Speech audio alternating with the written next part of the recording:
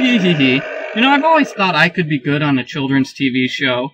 That's what I told people. A package just arrived for you from Las Vegas.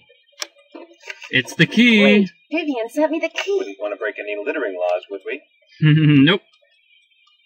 What do you know about a man named Joe Akers? Why do you ask? I understand he used to be the deputy here. So? According to Emily Griffin, Deputy Joe Akers was your father. And according to the journal I found, William Akers' son was named Joe.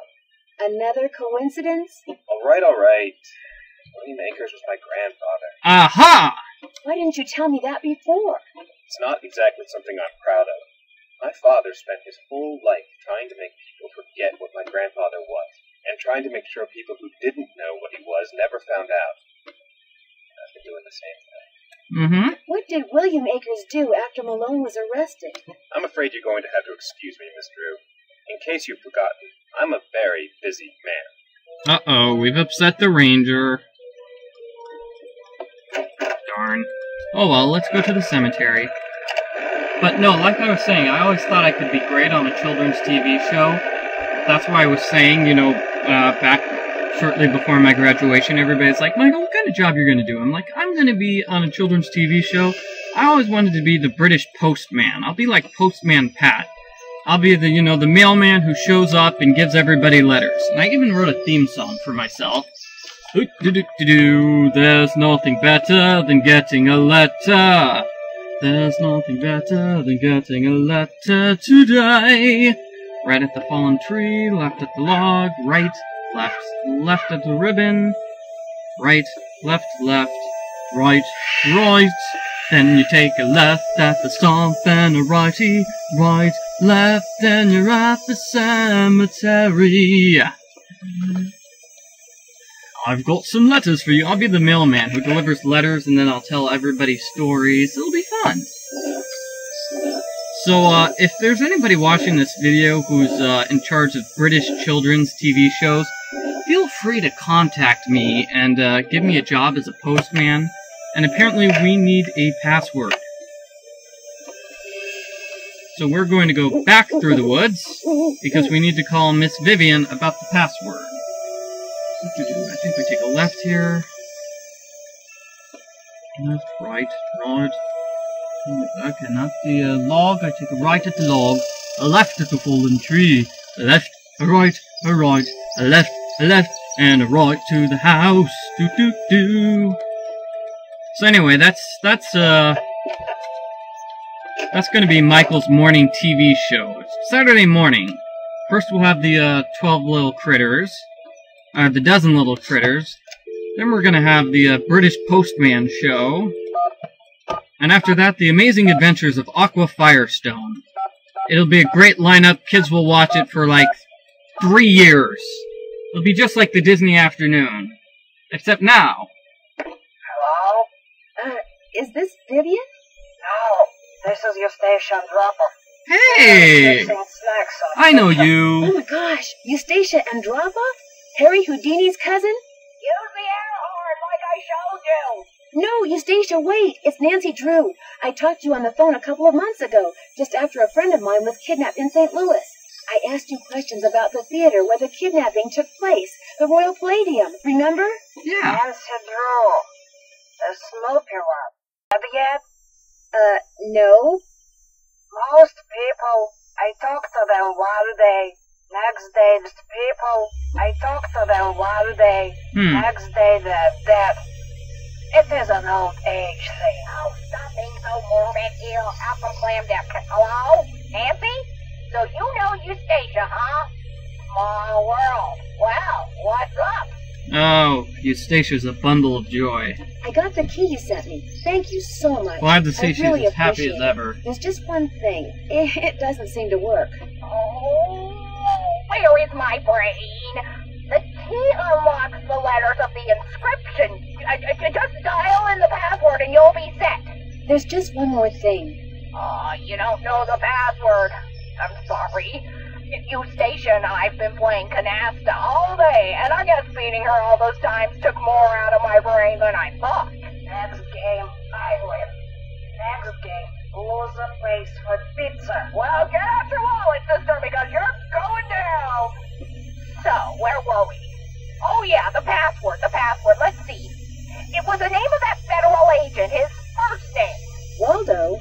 No, not his real first name. Oh, Mickey was always calling him Waldo. That was it, Waldo. I always thought it was mean to call him that, especially since Mickey was starting to get a little sparse on top himself. So I just turn the letters until they spell Waldo? Yes, dear, but like almost everything else in life, it's trickier than it sounds. William Akers, the guy Life you call Willie. lessons from He wrote Vivian. about looking for the gold that Malone had supposedly buried on his property at Moon Lake. Do you know anything about that? The hole in the floor gold heist. Well, I'll be darned. So it's true? Yeah. He did bury gold on his property? Truth be told, when Mickey told me he was the one who pulled off that heist and that he'd buried 20 gold bars at Moon Lake, I didn't believe him. I thought he was making it up. See, Mickey and I were on the outside then. I thought he was just trying to entice me to come back. But if he told Willie the same thing, maybe there's something to the story after all. Did he ever say anything to you about a map? Yeah. He said he was making a treasure map in that... a dog. Something about those dogs of his. The dogs will lead the way? He was always saying that. In fact, I'm pretty sure he had it engraved on his tombstone.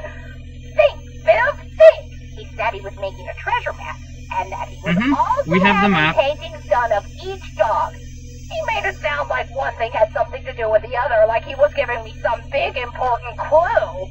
But I just figured he was playing games, trying to lure me back with mystery and intrigue. I told him to buzz off.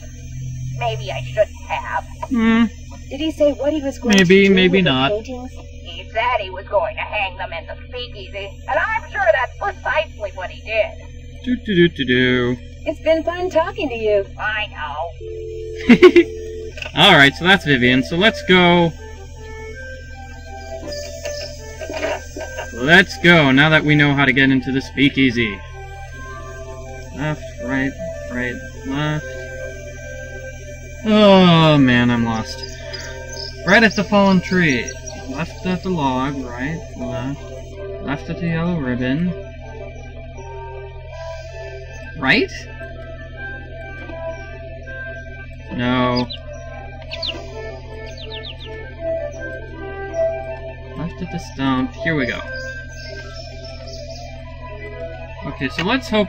I have the solution that I figured out for junior mode, which is to do them in the order of the first one, the fourth one, the fifth one, and then the second and the third one. Let's hope that works here. First, then fourth, then the fifth, then the second. Oh, second's in place. Oh, it doesn't work here. Oh, that's not very good. That's not very helpful at all. Okay, so, I'm going to have to, figure out how to solve this on my own then, but for those of you playing in junior mode, you move the first one, then the fourth one, then the fifth one, then the second one, then the third one. And I'll be right back with the senior mode solution. Okay, so in senior mode, the key to the puzzle is this second one. When I press, you'll notice the second one moves pretty much whichever one I click, except for this fourth one. That makes it the key. And you'll also notice that when I move the second one, it moves every single time you touch the second one. The third one moves as well, except when you touch the first one.